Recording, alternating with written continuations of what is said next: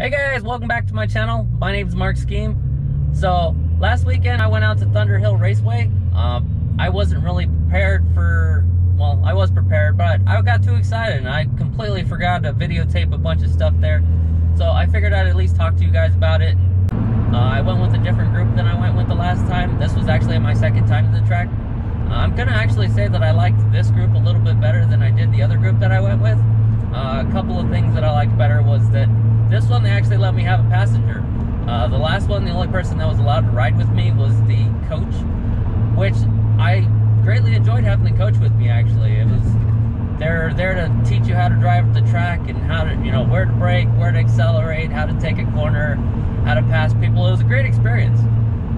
But now that I got that one out of the way, this one was a little bit nicer of like I could learn to drive the track myself and not actually, you know, have somebody telling me what to do. It's a little different driving around. It's nice for the coaching, but I think you do also have to have some individual time by yourself to be able to drive around and, you know, figure out the track and see how it feels. And then later on, I do plan on getting another coach or go back out with the original group. That way, you know, I've done what I can do, and then now I can see what they can do to help me get better. The guy I rode with was actually one of the faster guys out there. I was in group 1, which was like the basic beginner group, and then he was actually doing the time attack out there, and he got first in his class, if I remember correctly. And he also drove a BMW, but he drove an M3, where I just have the 335i. The only downside I thought to the group that I went out with this time was they should have made 2 group 1s, or green group, which I was in. There was just too many people in the group, and you know, with a bunch of new drivers on the track for the first time, there was a lot of traffic, as you can see. So there's a few times that I got stuck in traffic, and when you're stuck in traffic, it's kind of boring because you've got somebody in the front who, you know, they're scared. It's their first time out, I understand, but they also forget and they get tunnel vision, and they're supposed to be letting you pass on the straightaways. That way, you know, the faster cars can get by and enjoy themselves. So as you got into the different groups, there was different levels of passing. In my group, you were only allowed to pass if somebody let you pass, and it was only during straightaways. And then as you progress through the groups and have more experience, you start to be able to pass anywhere you want as long as they let you. And then in the top class, you could pass wherever you want as long as you felt that you felt it was a safe place to pass. Now there were a couple of cool cars out at the track. One of them is actually one of my dream cars. It's an Aerial Atom. It's made in England, I believe.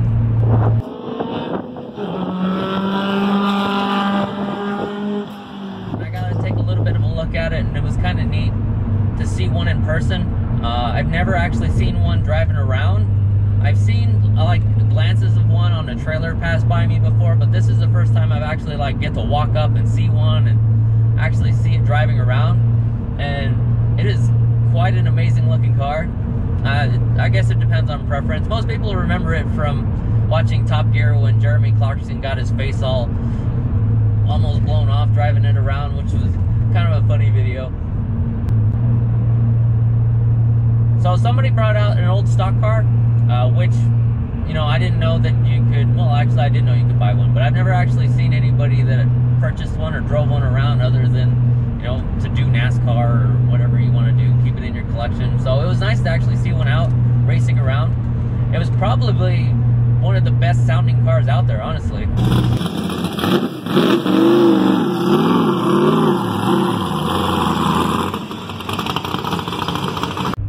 So there was this cool car out on the track that I really liked. I don't remember exactly what it is, but somebody made a car, and it's like, I guess it's a kit car of some kind. They actually rent them out there. I believe it was somewhere around $1,200 for the day when we took a look. I wouldn't mind driving one around, but it was a little bit out of my price range for what I want to pay to go drive a car on the track. But I'm hoping that price includes insurance and everything, which is a little bit more understandable if it does. My girlfriend got this pretty cool picture of it towards the end of the day. So, and then here I'll post a little sign that they had here if you guys want to read what it is, or go to their website and check it out. It's pretty cool. Now this car did run in my group, but I'm not sure exactly. I never saw it on the track. I just know it was in my group and I saw it get on the track. So I don't know if it was fast or not. I would guess so as a track car. Or I believe it's just a track car. I don't know if you can rent these things out and drive them on the road. I'm a little bit curious on that. It'd be kind of neat if you could. So the last time I went to the track, we did it the normal direction, which is counterclockwise. This time we actually went the opposite direction and we went clockwise around the track, which I actually kind of liked it. I thought I wouldn't like it at first, but it was like driving a whole new track, so it's kind of like a new experience from the last time that I went out to drive. Now you can see here in the clip that I was following an Audi S5 around the track. It was quite a close match, so we ended up driving the whole track either behind each other or in front of each other. I was in front of him at first, but he was on my tail, so I figured I'd let him pass. After I let him pass, I followed him around the whole track, and we're pretty evenly matched. I was looking at buying an S5 or an S4 before I bought the 335. Now, I ended up just kind of, searching around on Craigslist, and I found this one posted, and it was kind of exactly what I was looking for. Other than I do want an all-wheel drive. This is a two-wheel drive version, but I don't really need all-wheel drive all the time, but it does snow here in Reno, so it would be nice to have the all-wheel drive version. But I do have my other car and truck just for driving around in the snow, so I'm not too worried about it. I can still drive it like 10 months out of the year. So here's a little clip I put together of one of the laps I did. It's actually kind of a combination of a couple laps. I don't have enough GoPros to do all these different angles with. But one day I do plan on getting a couple more GoPros. That way I can do different angles of the same lap. That way it looks a little better. But I try to edit it as best as I could. So here you guys go.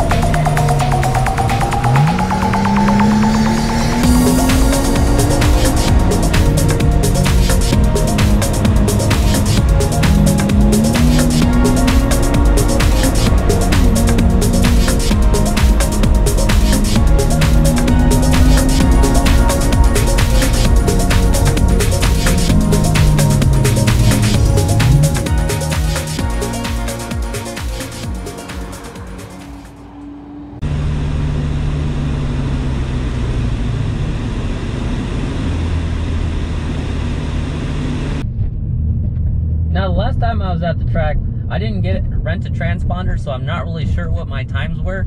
So I can't really compare them to all the upgrades that I did now. Plus, also, we went backwards on the track, so it's really hard to compare your times.